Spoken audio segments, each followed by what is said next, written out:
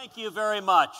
It is great to be with so many dear friends. Kelly Shackelford is a true warrior for liberty, and I've been honored to fight along his side many, many times, and I look forward to decades more of fighting with Kelly and fighting with each of you to defend our liberty.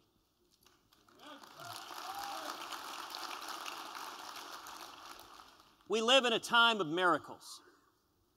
We're standing here right now with 3,000 Christian conservatives gathered in Washington, D.C.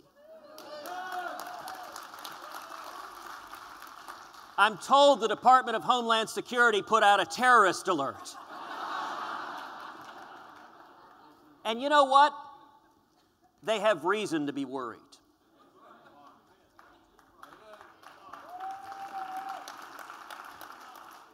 In 1776, I see some of my friends from there then right now.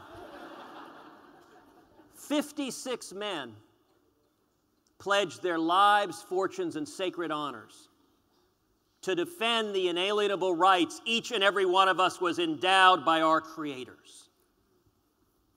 Patriots standing for liberty changed the world. In 1980, a great many of the men and women in this room stood up against a far-left president who believed in government control of the economy and refused to stand and defend American exceptionalism. And we were part of the Reagan Revolution retaking our nation.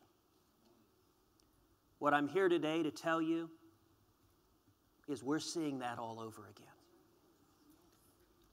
All over this nation, we are seeing a great awakening. The American people are rising up, and together we are going to retake our nation.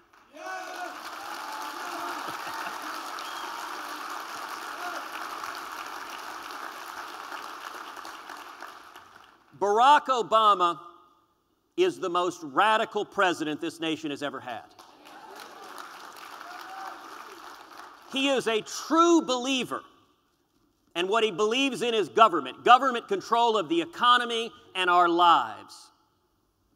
You know, just a month ago, when tragically the credit of the United States was downgraded for the first time in our nation's history, President Obama had the audacity to blame that on the Tea Party. You know, that's a little bit like Charlie Sheen blaming it on the Betty Ford Clinic.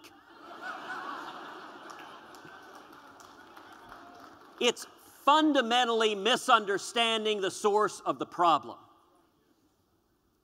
In 1980, it took Jimmy Carter to give us Ronald Reagan.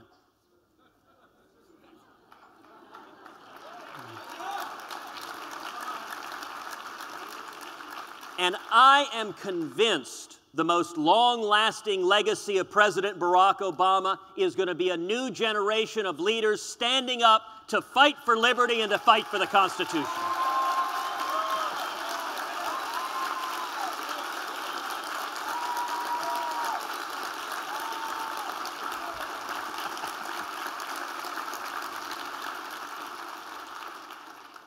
Now, how do we retake our nation?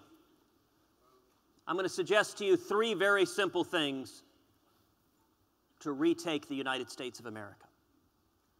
Number one, stand for principle. A big part of the reason Barack Obama got elected is because Republicans had lost their way. Republicans weren't standing for much of anything. I don't know a conservative in this country who, going in to vote in 2006 or 2008, didn't hold his nose and vote for the lesser of two evils.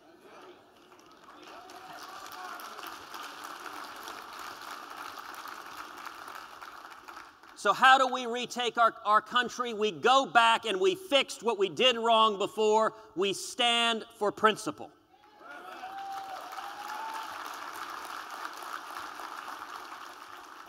Now, I had the honor of serving as the Solicitor General of Texas, the chief lawyer for the state of Texas in front of the U.S. Supreme Court and all the state and federal appellate courts.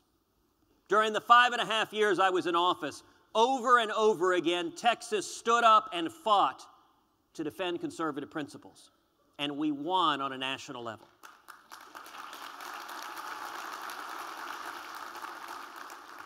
Working with Kelly Shackelford, we defended the Ten Commandments monument on the state capitol grounds. We took it to the U.S. Supreme Court, and we won 5-4.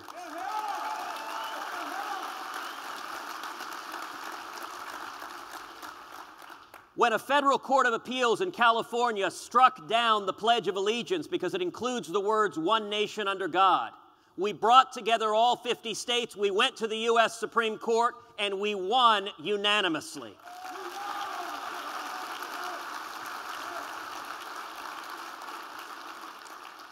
Here in the District of Columbia, we brought together 31 states. We went to the U.S. Supreme Court and stood up to defend the Second Amendment right to keep and bear arms. And we won 5-4.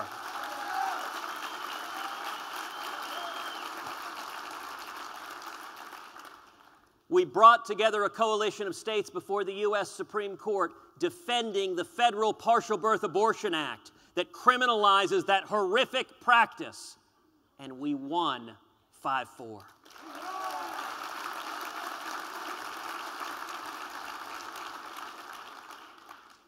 We're seeing religious liberty and conservative values under assault throughout the country. One of the areas that is most under assault is the rights of conscience. You're seeing Christians that are being told they must participate in abortions despite the teachings from God. And their rights of conscience and individual liberty are being set aside. With the gay rights agenda, you're seeing more and more litigation of individual Christians told they have to participate and sanction gay marriage even though their religious teachings teach otherwise. We've got to stand up together and defend religious liberty.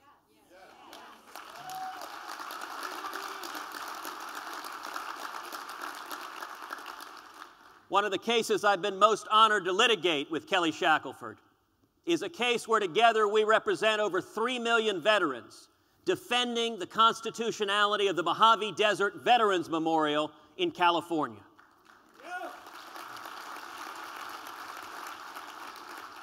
We went to the U.S. Supreme Court and we won 5-4.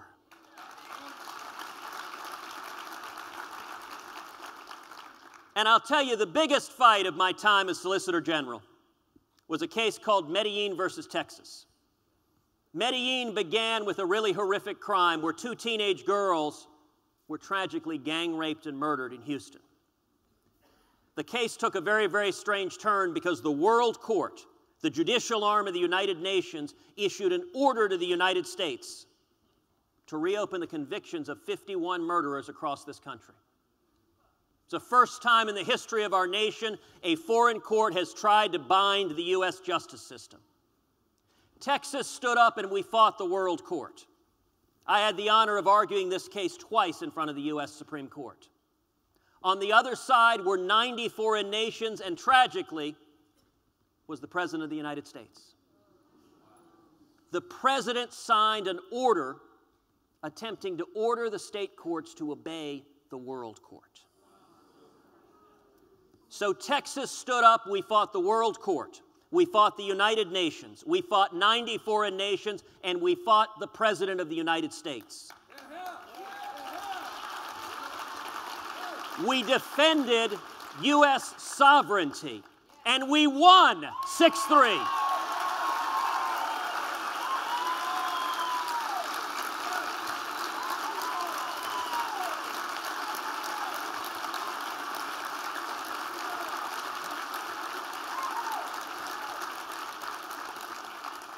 So the first thing we need to do is stand for liberty, stand for principle. The second thing we need to do is stand for liberty. This administration has presided over a government takeover of our economy at a level that has never before been seen. And the truth of the matter is, when the government takes over the economy, when the government gets between you and your doctor, gets between you and your job, gets between you and your everyday life, what is lost is liberty and opportunity. The United States has enjoyed the greatest prosperity in the history of the world because free enterprise works. Government planners, when they're picking winners and losers, when they're handing out money, the most incredible thing about Solyndra is how utterly predictable it was. It's not government's job to be handing out $500 million here and $500 million there.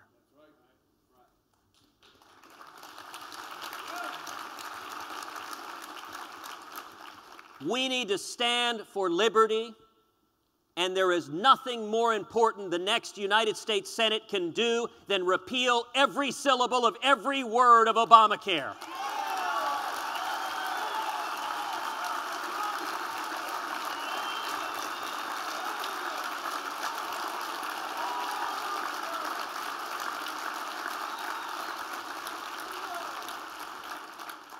The third thing we need to do, stand for America. The foundations of our nation are being threatened. You know, in my life, like in all of our lives, my family background influences me a great deal. My dad is from Cuba. He was born in Cuba. He grew up in Cuba. When he was 17 years old, he was thrown in prison and tortured, beaten almost to death as a teenager. My father fled Cuba and came to the United States when he was 18. He didn't speak a word of English. He landed in Austin, Texas, with no possessions, other than he had $100 sewn into his underwear that my grandmother put there. He doesn't carry money in his underwear anymore. He got a job as a dishwasher, making 50 cents an hour. And he worked 7 days a week, and he paid his way through the University of Texas washing dishes. Now, when I was a kid, my dad used to say to me all the time, when we faced oppression in Cuba, I had a place to flee to. If we lose our liberty here, where do we go? And you know what? That question underscores why every one of us is here today standing up to fight for our liberty.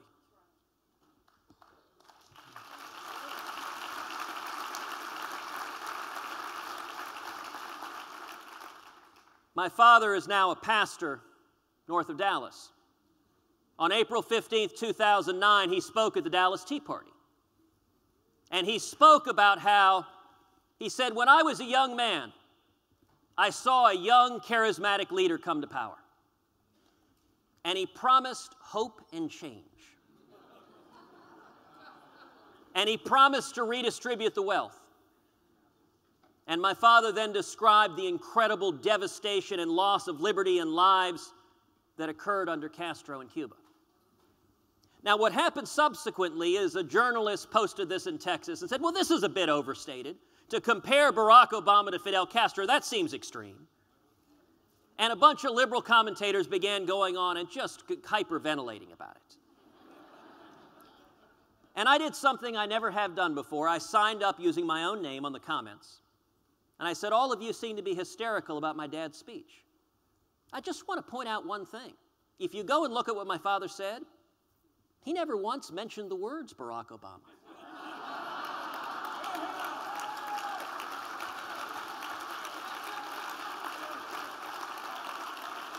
He simply described what Fidel Castro did. Now, what does it say about you that you hear what Castro did and you think immediately that must be Barack Obama?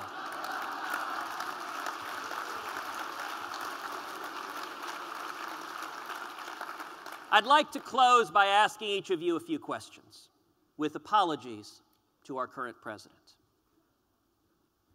Can we retake the U.S. Senate? Yes, we can. Can we retire Harry Reid? Can we repeal Obamacare? And can we defeat President Barack Obama?